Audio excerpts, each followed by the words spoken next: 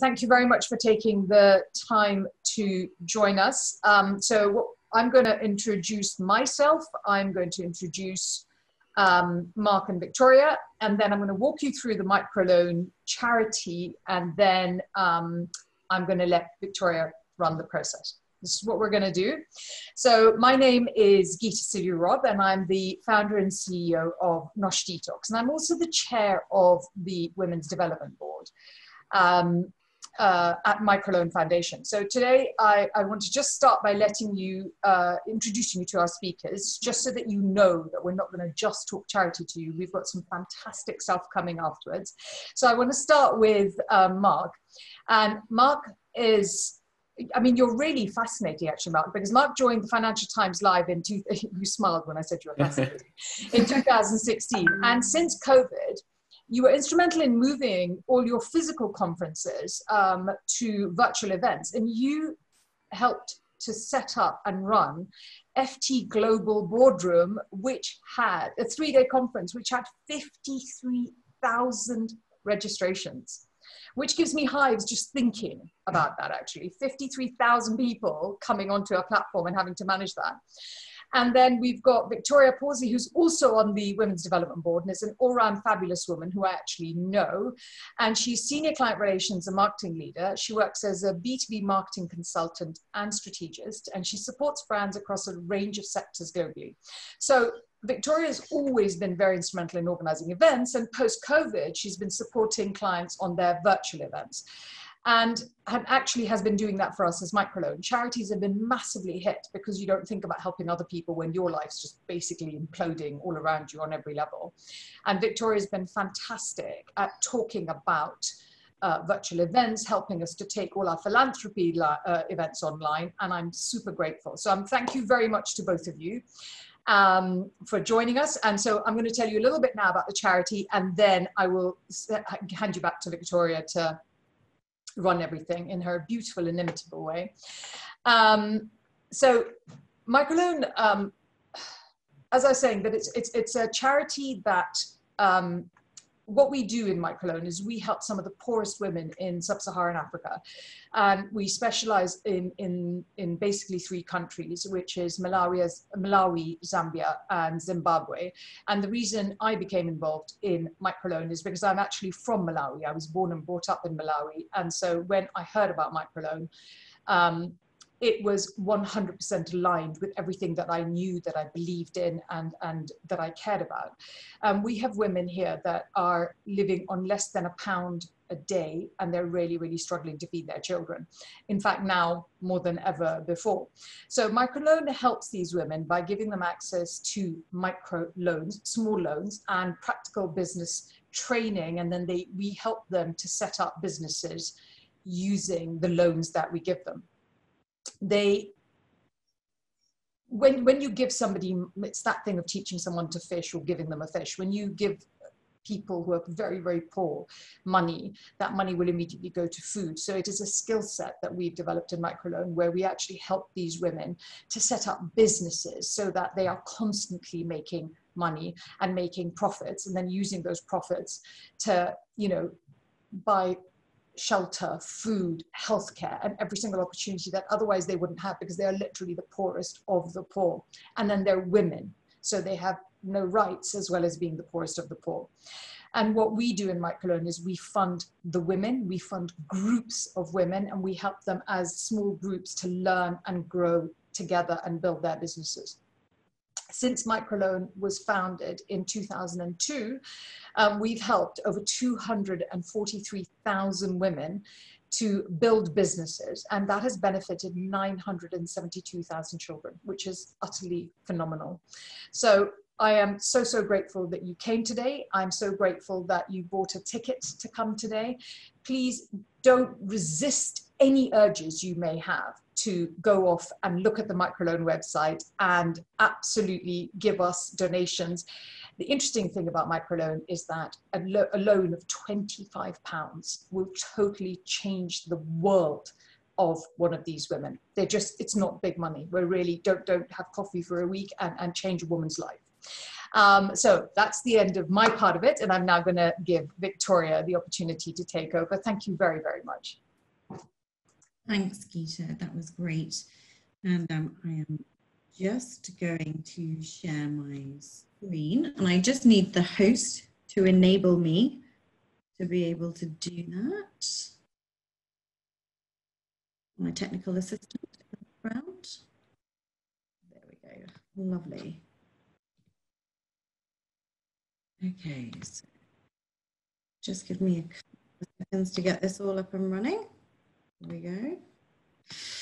Right, so today, thank you, Geeta, we're going to be talking about, and the reason that you've all attended this webinar is to talk about the event landscape post-COVID-19. And really we're going to be talking about what the impact has been right across not just B2B events, which is the world that I live in most of the time, but across B2C events as well. So the arts, lifestyle, sports, because really events as we know them have been completely changed. And certainly our attendees' behaviours when we're attending events in the virtual world have been really changing over the last, even over the last couple of months since we have had this complete change in our events world. So I want to talk today about what innovations across the events market this is forcing, and what is best practice when it comes to virtual events, whether that's deciding to attend an event or deciding whether to sponsor an event, or even if you're running events yourselves. And then, of course, the future. Where do we go from here? How much of the last couple of months has been lasting change? Certainly, nobody could have expected the impact that COVID-19 has had on the events market. And it does feel very much like this photo that the world is temporarily closed. And I got a sense of it really way before we went down into lockdown, when I was supporting a client around Mobile World Congress, which, if you don't know, is an absolutely enormous telco event that happens in Barcelona every year. And it wasn't, interestingly there, it wasn't the event company, or in this case, the association that runs that event called the GSMA, that decided to stop that event. It was the sponsors supporting that event that started to pull out of the event thick and fast. And it was very much a domino effect, that it was almost every day there was a new press release that came out to say one brand, Samsung, Huawei, had pulled out of that event. And I think a lot of the behavior that people are kind of looking to when we're looking at, you know, when are the physical events going to come back into our lives again, is around that sort of personal sense of responsibility, or a brand sense of responsibility around what's right for their audience and what's right for them as an organization. And I think we're going to see that more and more to come. But the impact, you know, right across the globe on events, obviously, you know, every sport under the sun pretty much has had to stop. And even, you know, events like the Ideal Home Show, which has run for 112 years, would you believe it, through wars and recessions and depressions, even that's had to postpone for the first time this year. But I guess that sense of personal responsibility is something that I think will become a real trend for the future. And I know that a lot of event companies are grappling with that moving forward in their strategy to really, you know, work out how, not only how do they keep their attendees safe and keep their sponsors happy, but how do they keep their staff safe as well. So once the event world changed, then came on of invitations that I know that you will have received to various virtual events. And believe me, the irony of talking about virtual events on a virtual event is not lost on me right now, but I think it certainly has become quite fashionable. Indeed, you know, you've got the rise of webinars and online events, not only being something that you do in your business world, doing your kind of virtual town halls, but they've permeated the home. I'm sure you've all been on kind of house party quizzes and doing lots of fun games with your nearest and dearest from a virtual point of view, because we've had to. And I think, you know, who would have known that your granny would have become so tech savvy? What this has done is it's forced a change that I do think is lasting around anybody who was perhaps a reluctant tech adopter really having to get their head around some of these things. So whether you're attending, you know, a huge symposium, a drop-in, a virtual roundtable, a digital festival, or doing yoga in the morning with your favorite yoga instructor on Instagram, or perhaps going to watch your favorite band live, we are engaging from a virtual point of view at the moment all the time. And there would be some of us that would be quite used to doing that. But I think now we are seeing that change, that even those people that are tech reluctant are starting to move to that. Of course, we mentioned it earlier, all of this has led to a bit of Zoom fatigue. And I guess if we're interested in events, which most of us on the call here today will be, the tricky thing in terms of working out your lasting strategy is how much of this is going to change for the future. And my view is that if working from home is going to be a lasting change out of COVID-19, and we're seeing everything pointing to that being the case, so the CEO of Barclays and the CEO of WPP saying that actually 2,000 people working together in an office is a thing of the past. I do think that people will be more choosy about the events that they want to attend in person, particularly if there is an excellent virtual offering as an alternative. And there'll be new things that will come into play to make that probably that slightly higher price point, but also that that use of their time. You know, we have to travel to these things, we have to plan our route there and back. So, you know, being able to attend things virtually does make things much more convenient for people. How do we combat Zoom fatigue as an organization? So if you're running events, how do you know how much is too much? I think really talking to your audience and engaging with your audience around your digital strategy is really important. Working out perhaps how you can create different formats that you can use to your disposal. So virtual events are great, but there are also other means of communicating. So whether that be podcasts, podcasts are great because you can make them available on demand, and it might be that you could use a strategy where you produce a virtual event on a particular theme and topic, and then a podcast series running off the back of it would actually mean that you continuously engage that audience further on that same topic. They just don't always have to kind of log into a live session. Gamification as well. So what I mean by that is using different forms and mediums to engage your audience by letting them make decisions that inform them about a particular issue or topic. One of the best ones I've ever seen was actually one done by the FT, where you were an Uber driver and you had to go into this game and make various different decisions to try and create a profit for your little Uber business. And ultimately, and I played the game maybe 7 or 8 times because I'm competitive and I wanted to try and win and make a profit, and I only managed to once. And thus, you know, it informed me that being part of the gig economy works on very small margins. And it was a really, really interactive way, a really funny way of showing that, because it had a lot of really great jokes in it as we went through. So moving on to kind of planning and thinking about your forward calendar, which is always the bugbear of every event planner, or when we're kind of looking at which events we should select to attend or get involved with. Obviously, the moment that the events market kind of blew up with the lockdown, the initial reaction from everybody was to move their events to the autumn. And so the autumn calendar is going to be very, very busy. And I'm getting a lot of questions from clients at the moment as to whether or not they can actually run physical events in the autumn. And there seems to be a wildly differing view on this. What I would say is September is still a very long way away. It is impossible to predict what's going to happen at the moment. Obviously, we have the risk of a second spike. And so the best thing I can advise here is to be agile. Don't just have a plan A, have a plan B, have a plan C. And that's the same, again, whether you're an attendee of an event, a sponsor of an event, or you're running the event yourself. So creating a really effective digital strategy will mean that you can still engage with that audience, and you can safeguard all of the effort that goes into planning events by knowing that if that event can't physically take place, you've got your fallback option from an online point of view. And actually running those things side by side can be incredibly powerful. Again, we've been looking at scheduling and aligning that to people's behavior and looking at people's behavior when they're attending virtual events. And I know Mark's going to talk about this later in terms of what the FT are doing with their strategy, but do people want to attend a full day conference online, or hour-long snippets over a longer period of time better? To my mind, even at physical events, people have always dipped in and out of content. The virtual setting just means we've got much more visibility around that.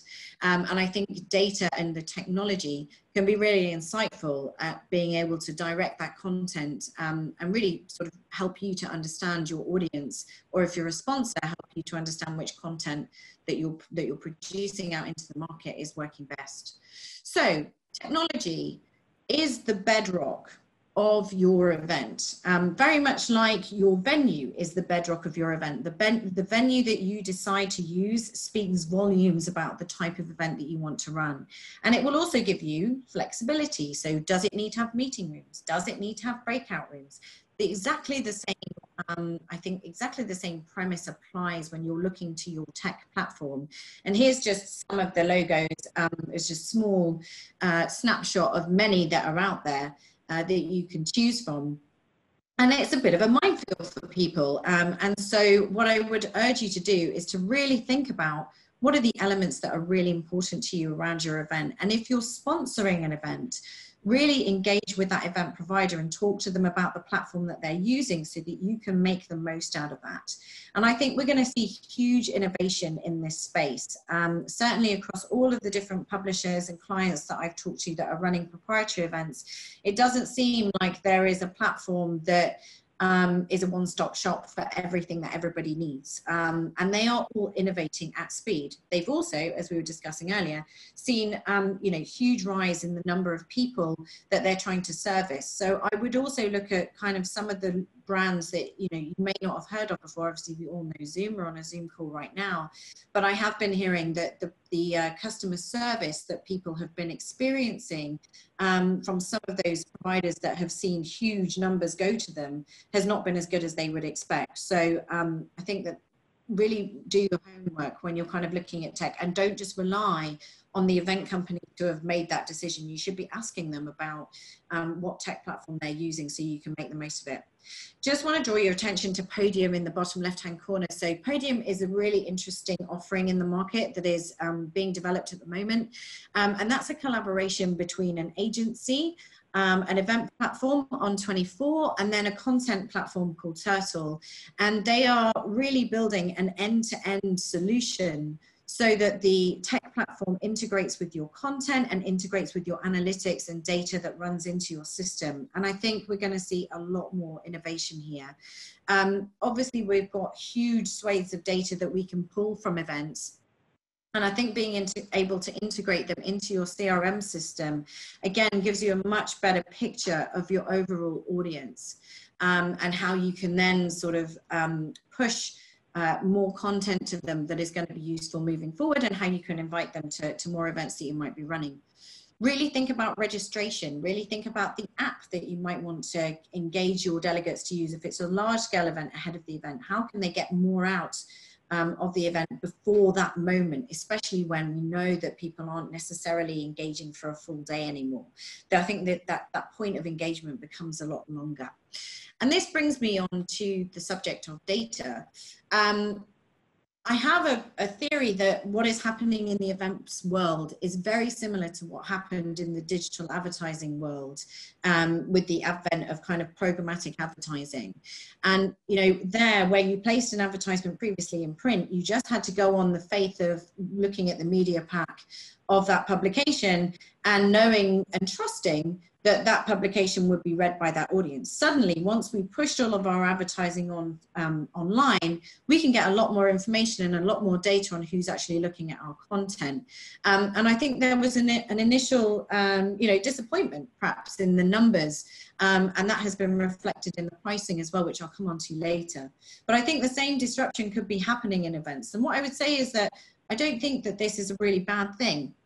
I think that likely content can become much more targeted and events can be much more targeted, and we can use some of that data to really inform our content structure, and it can actually align with any digital strategy that you're doing that with. So what does the future look like? I think we've all understood now that there are some lasting changes that are going to sort of keep with us out of COVID-19, even when the world goes back to normal, and we can all go and attend festivals and industry events again. But I think what I would say is, even in a virtual world, it is really important to create a live moment. Probably most of the people that are listening to this call are interested in events, and one of the best things about events is the power of people coming together, and that sense of electricity that we all feel when we're all kind of participating in something together. And I think it's really important that we don't lose that moment. I think just creating content and pushing it out and having it available on demand won't help you to drive any kind of audience. And similarly, if you're a sponsor engaging in an event, or if you're an attendee engaging in an event, you're much more likely to do that if you feel that there might be something I miss if I don't get there at that time. So there needs to be that element of being special. Similarly, when it's special, we can really build in ways for people to interact with us. So can people ask live questions? We're going to have a Q&A session at the end of this session today. And so how can people interact with you? Q&A is a really great way of doing it. Live polling is a really great way of doing it. And then there are some more innovations kind of coming through, again, aligned to the different tech platforms. The other thing I will say is that I think with virtual events, we're kind of tipping into the world of broadcasting slightly. And certainly some of the numbers that we're seeing attend events, we're going to talk to Mark later about having 50,000 registrations for an event. That's, the FT would have never been able to run I don't think, a physical event with those kinds of numbers. So we start to kind of tip into that broadcasting world. And so things like high quality video will become really important. Being able to use pre-roll for targeted audiences, again, will become really, really important. So if you're running, perhaps there's a TV chef running a cookery session on a virtual event, and you are you're a maker of cookery utensils, actually putting a pre-roll in before that panel means that you've got a really, really targeted audience, in the same way that you might run an advertisement before the Great British Bake Off. So I think we can really start to see where we're starting to get high volume audiences, that virtual events can be really, really impactful in the same way as broadcasting. The other element that I think we can learn from broadcasting is around the Netflix effect. And Netflix have obviously been wildly successful at using algorithms to inform their content decisions. And they knew that, for example, The Crown was going to be a great success because they could see the data of similar shows, and they could really put that into the content curation. And I think from a virtual event point of view, we're going to be able to start to do the same thing. We're also going to have a huge amount of content that is available on demand, that those that perhaps didn't attend an event, and if we really feel like, oh, you missed out on a really good event here, but here's the on-demand content that you can watch, people can start to watch that, and we can then use that as an opportunity to push further events or to push other content pieces, again, podcasts, white papers, advertisements for future engagements, anything like that. You can really start, like YouTube does, when you watch a YouTube video, you have the slide on the right. If you like this, then you're probably going to like this other content. We can really start to work with that. And I think we'll start to see event companies almost starting to work together to really kind of cross-pollinate those different audiences.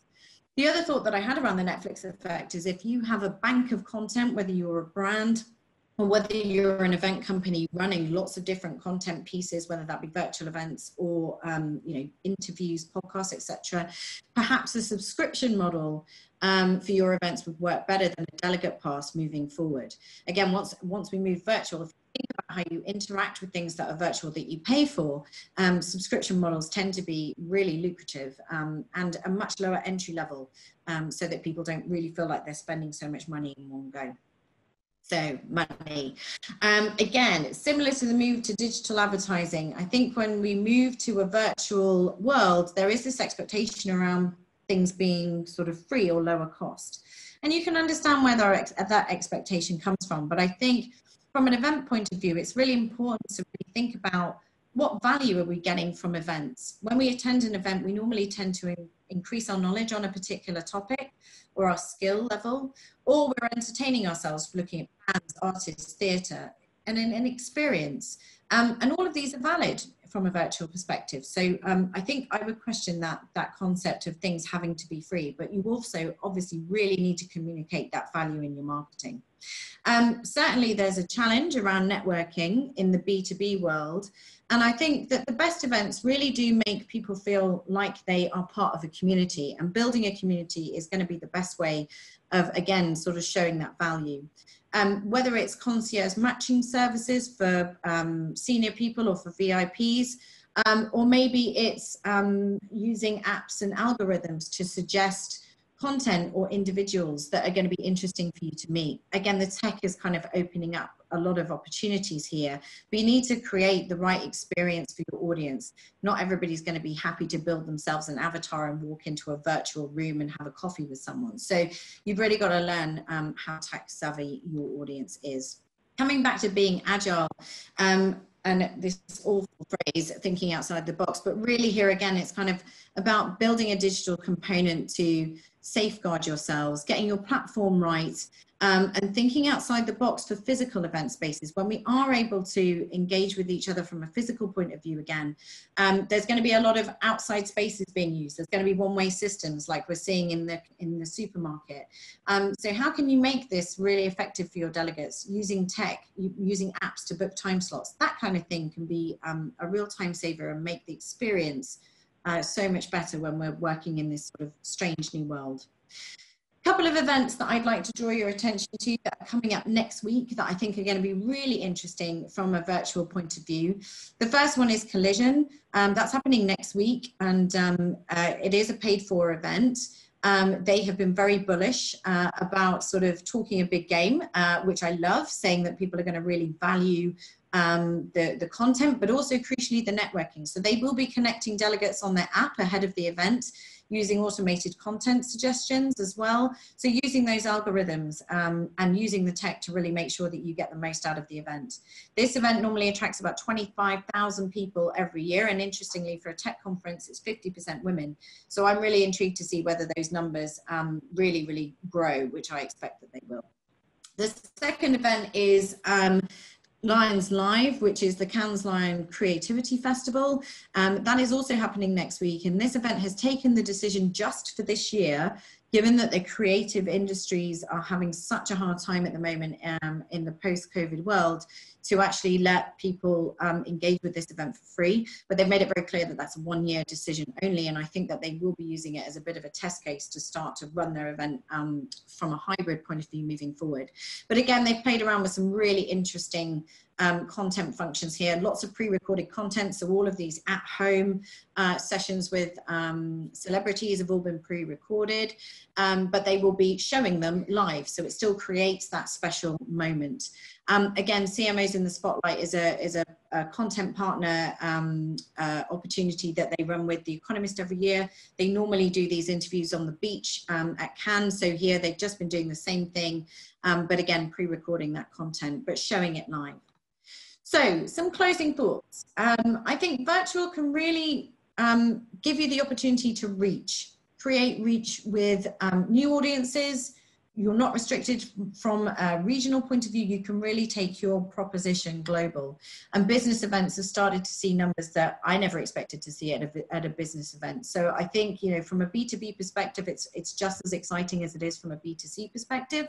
Even Beyonce, who normally at Coachella would have performed to maybe a couple of 100,000 people, she live streamed her Coachella her Coachella performance on YouTube, and she got to 41 million people from more than 232 countries. So even Beyonce can increase her audience, would you believe? So if she can do it, we can all do it.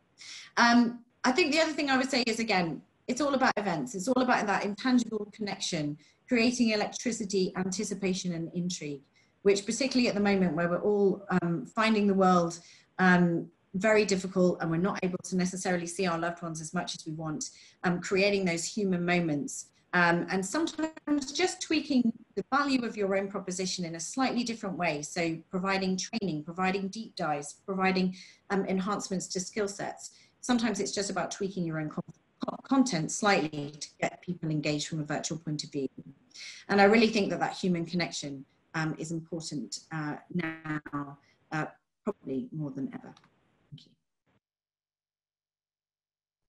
Okay, so now I'm going to invite Mark to join me, and we're going to talk a little bit about the fantastic Boardroom event series and the event that just ran, because the FT were really first to market from a B2B point of view.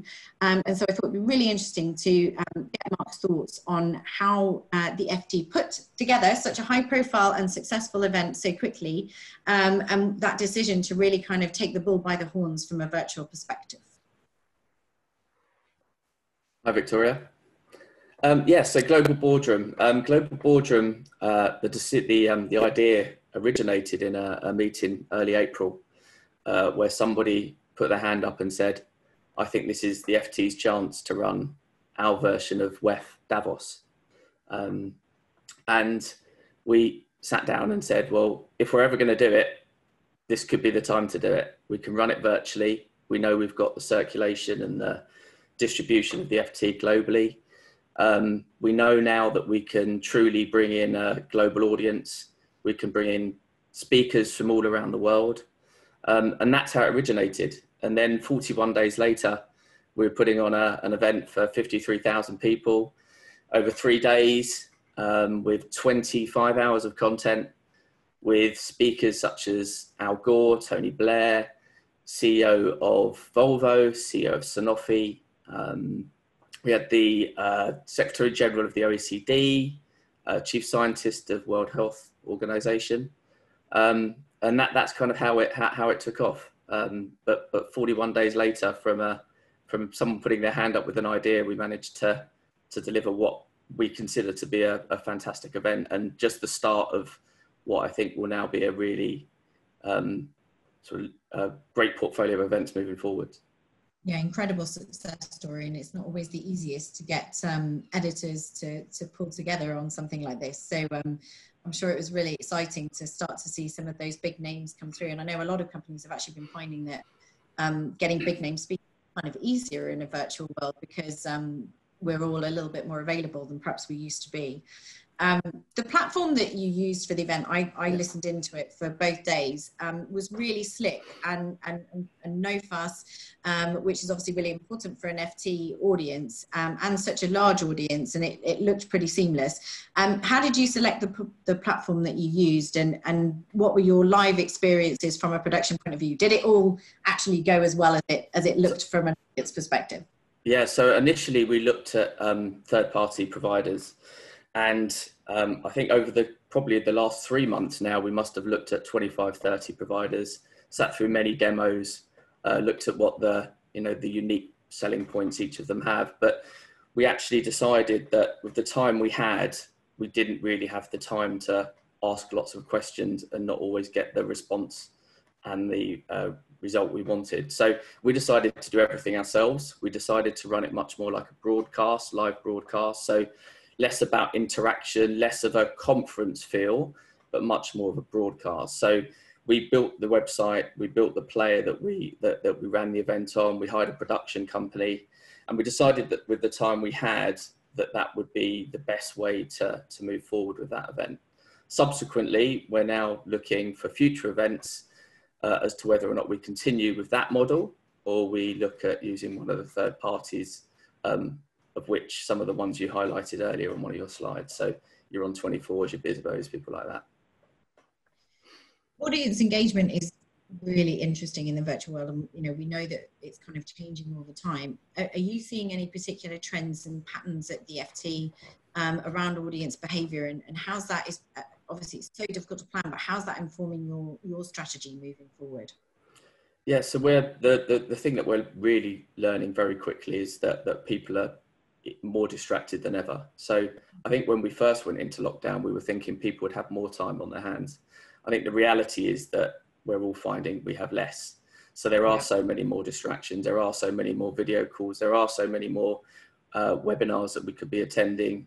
Lots of people have children, they're doing homeschooling, all that kind of thing. And what we've realized is that you can put the best content out, but people will only attend these sessions that are most relevant to them. So over the boardroom, we ran 25 hours of content, but most people spent an hour and 15 actually watching sessions. So they weren't engaged for the entire time.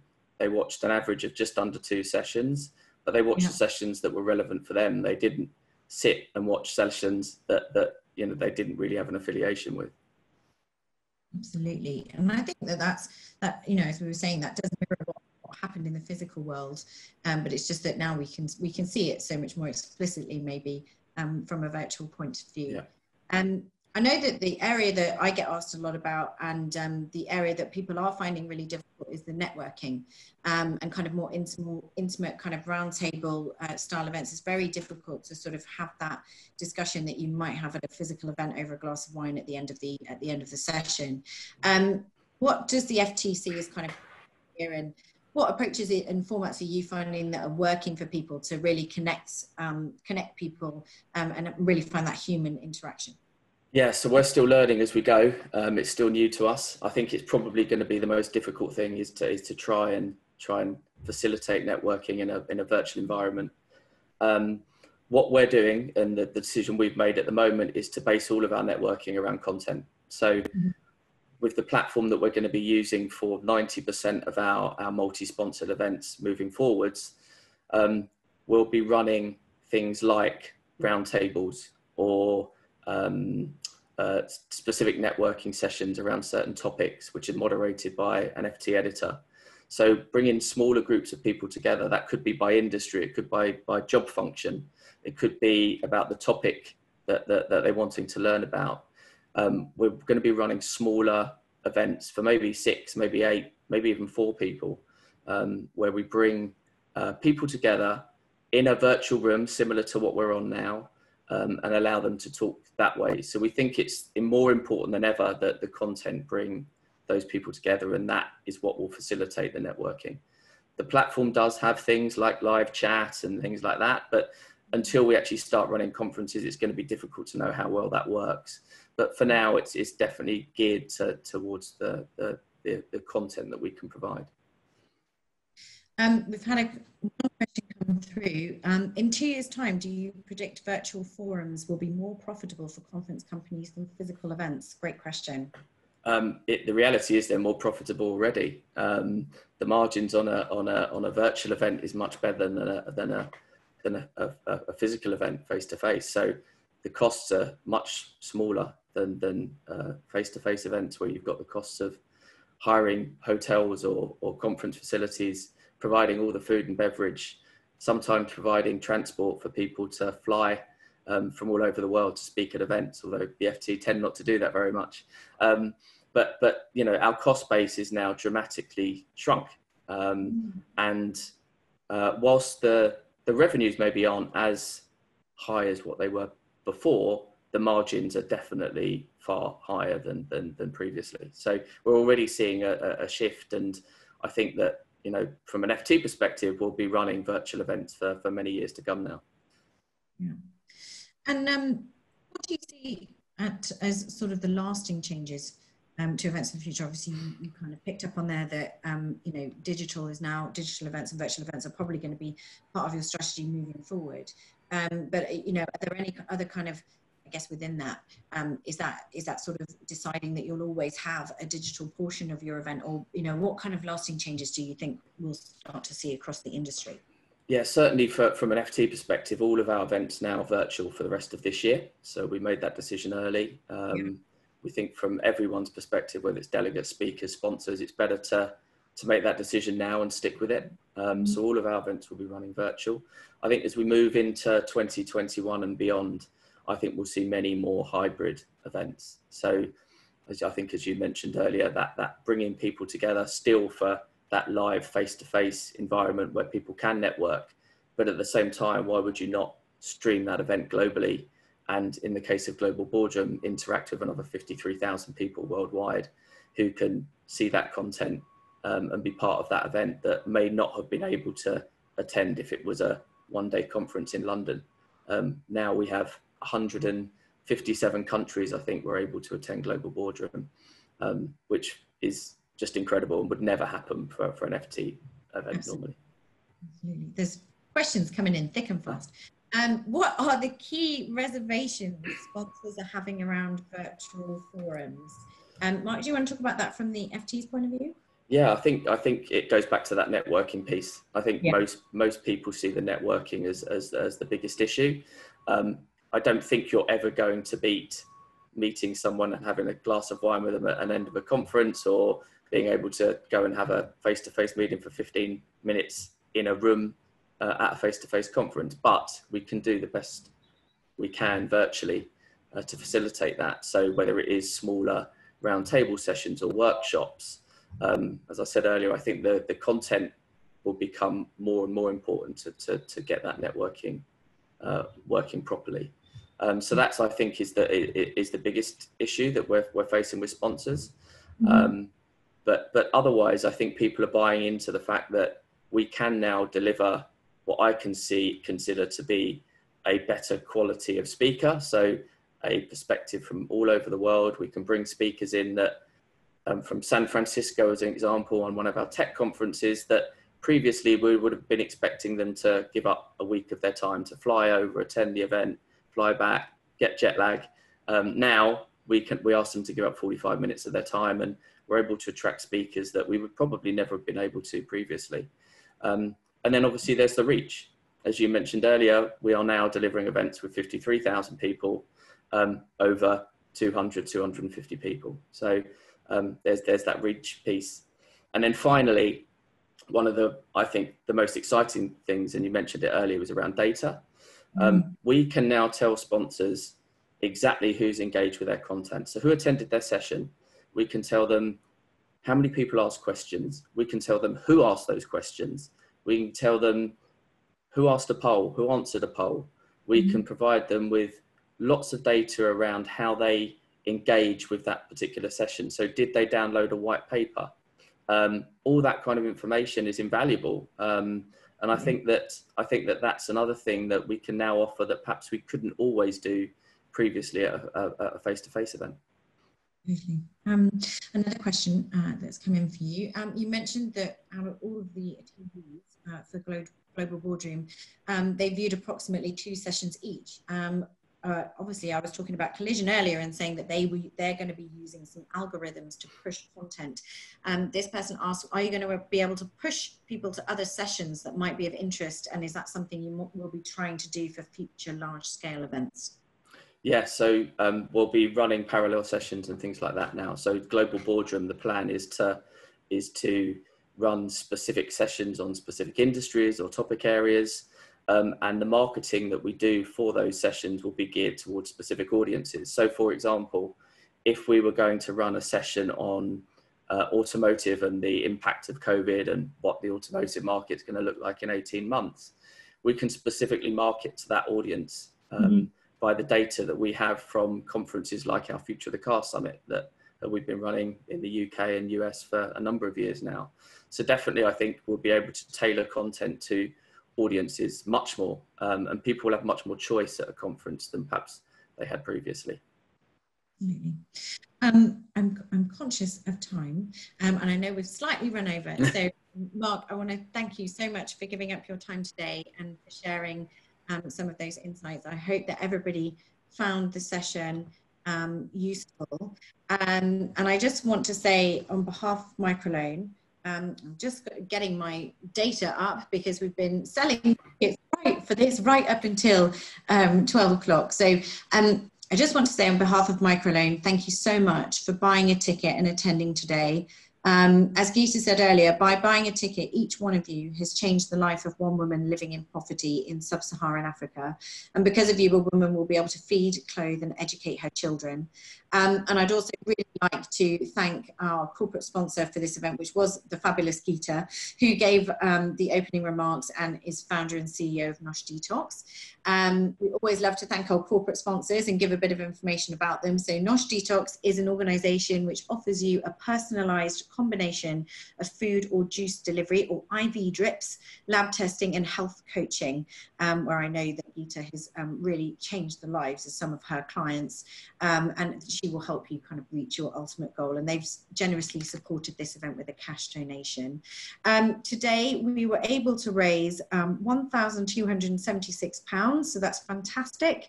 And this amount will go on to help 106 women receive the agricultural training that they need to start a small farming business to feed their families, which you know, is really crucial at the moment, because obviously post COVID-19, the countries that we support and the women that we support are going to probably find that the next few months are really, really tough. If you enjoyed today's event, then please do sign up for our next webinar, where MicroLoan will be welcoming Terry Maloney from Salesforce, who will be leading the conversation with some top leaders and mavericks in the field of sustainability. And we'll be having speakers there from Visa and the sourcing team, and our very own Medha Wilson, who is the CEO of MicroLoan. So I just want to say thank you again to Geeta, and thank you again to Mark, and we really appreciate it. If you have any feedback on the session, please do send it through, and I do hope you all have a lovely rest of your Tuesday. Thanks, everybody.